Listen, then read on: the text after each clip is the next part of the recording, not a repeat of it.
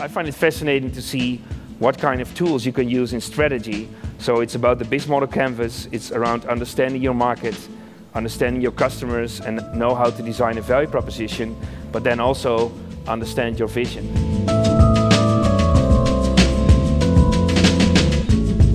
Nothing else matters more than getting stuff done. And there are just some people who are sort of outcome action oriented and they just do it like 100 times better than anybody else. And those are the people that you need to kind of get along with and get them involved.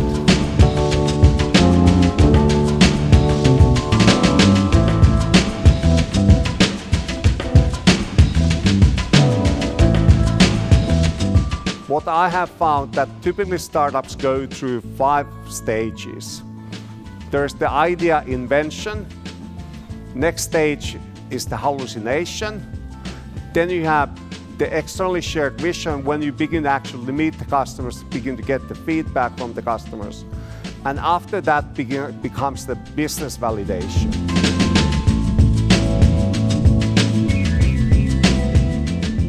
The greatest prison that people live in is the fear of what others think about them.